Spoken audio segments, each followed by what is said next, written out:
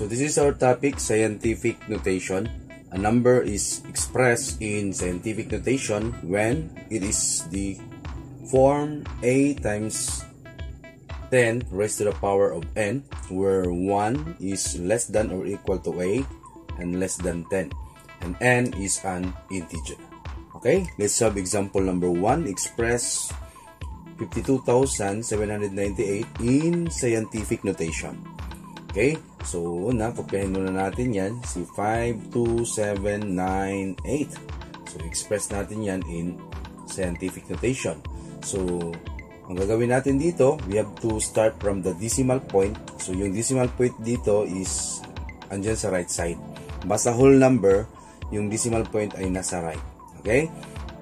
And then, count tayo ng decimal place, ilang places going to the left side. 1, 2, 3, 4. Okay, andyan na yung decimal natin ngayon. So, yung final answer natin is 5.2798 times 10. Okay?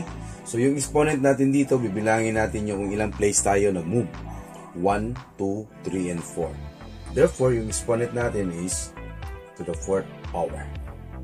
Another example, number 2, express 00000 for apat na 0 yan, 607 in scientific notation. Okay? So, kopyahan muna natin yan. 0 point, apat na 0, then 607. Okay, since andito yung decimal point, okay, nasa left side, so ang gagawin natin, mag-move tayo ng decimal point papunta sa right side. Okay, mag-count tayo. 1, 2, 3, 4, 5. Ayan. So, equals. So, ito na yung decimal point natin. So, 6 point. Pupahin natin yung 07. Okay, kita pa ba? Then, times 10. Okay. So, since less than 1 yung ano natin dito, when the number is less than 1, written in scientific notation, the exponent of 10 is negative. So, therefore, bibilangin natin yan 1, 2, 3, 4, 5. So, therefore, yung exponent niya is negative 5. Okay, this is your final answer. Okay, let's have number 3 example. Evaluate 7.2 times 10 to the 6th power divided by 1.2 times 10 raised to the power of 2 or 10 squared. Okay, so ang gagawin muna natin dito is separate muna natin yan si 7.2, okay, divided by 1.2. Okay, and then i-times natin yan 10 raised to the power of 6 over 10 raised to the power of 2. Okay, ngayon i-divide natin yan si 7.2 divided by 1.2. Pwede mong i-move yan sa yung decimal going to the right side para magiging whole number yan, magiging 72 na yan. At si point dito, i-move natin to the right, magiging 12 na yan. So, 72 divided by 12, that is equal to 6. Okay? Times, dito naman tayo, sa 10 raised to the power of 6 divided by 10 raised to the power of 2. So, since this is the same, or kapag mag-divide tayo ng the same base, okay, kopyahin muna natin yung base na 10. We have to subtract the exponent. So, 6 minus 2 is equal to 4 or 4th power.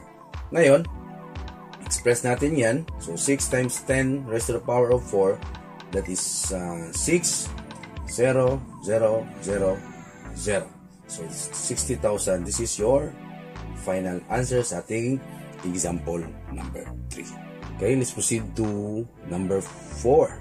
8.4 times 10 raised to the power of negative 8 divided by 0.7 times 10 raised to the power of negative 1. So, kopyahin muna natin yan or separate muna natin yan si 8.4 over 0.7 times 10 raised to the power of negative 8 over 10 raised to the power of negative 1. Okay, and then pwede natin i-move yan si point going to the right para magiging whole number yan. At ito din si 0.7, i-move natin ang decimal niya para magiging whole number. Or 8.4 or 84 divided by 7. So that is equal to tukan ko, 12. Sorry. Then times 10 raised to the power of negative 8. Okay? Apply natin yung kapag mag-divide tayo ng the same base, we have to subtract the exponent.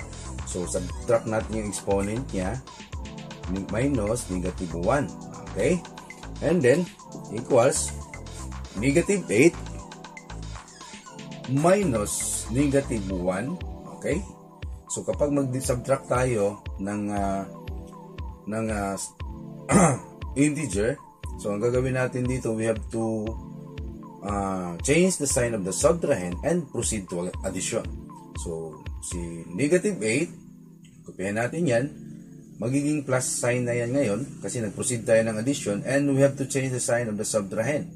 So, magiging plus 1. Or kahit hindi mo na isulat yung plus 1, it is understood na positive yan. So, negative 8 plus 1 is equal to negative 7. Bakit siya negative 7? Mas malaki yung mas malaki yung 8 compare natin sa 1. So, therefore, we have to copy the sign of the bigger number. Okay? That's why nagiging negative 7 yan. So, 12 times 10 raised to the power of negative 7. So, negative 7 na yung exponent niya. Ngayon, since dapat ang gawin natin dito, yung decimal ay nasa dito sa 1.2. Okay? 1.2 times 10 raised to the power of negative 6 na siya kasi nandyan yung nag-minus tayo ng isa, di ba? So, equals, yung final answer natin dito. So, negative yung exponent natin. So, dapat less than 1 yung gagawin natin dito. So, 0.000000